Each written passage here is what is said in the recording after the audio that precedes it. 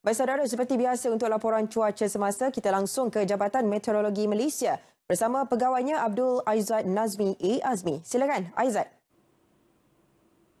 Assalamualaikum dan salam sejahtera. Met Malaysia menjangkakan fasa peralihan monsun akan bermula pada 27 Mac 2020 ini.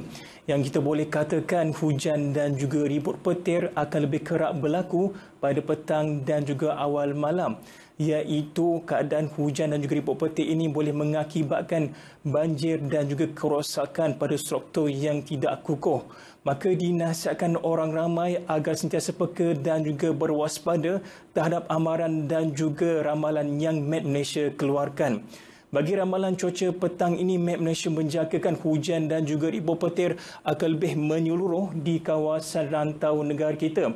Walau bagaimanapun, bagi keadaan cuaca semasa ini, kelihatan hujan buat masa ini lebih tertumpu di kawasan utara negeri Semenanjung, negeri Kedah, Pulau Pinang dan juga sekitar negeri Perak. Di samping itu, di Sabah dan Sarawak pula kelihatan hujan lebih tertumpu hampir di kesemua bahagian negeri berkenaan. Keadaan cuaca lembap ini dijangka akan berlanjutan sehingga ke malam ini, iaitu khususnya di negeri Kedah, Perak dan juga sekitar negeri Selangor, termasuklah di kawasan barat, tengah dan juga barat negeri Sabah. Sekian dahulu laporan cuaca buat petang ini. Dapatkan informasi cuaca di laman sesawang dan juga media sosial kami. Saya Abdul Aizat. Assalamualaikum.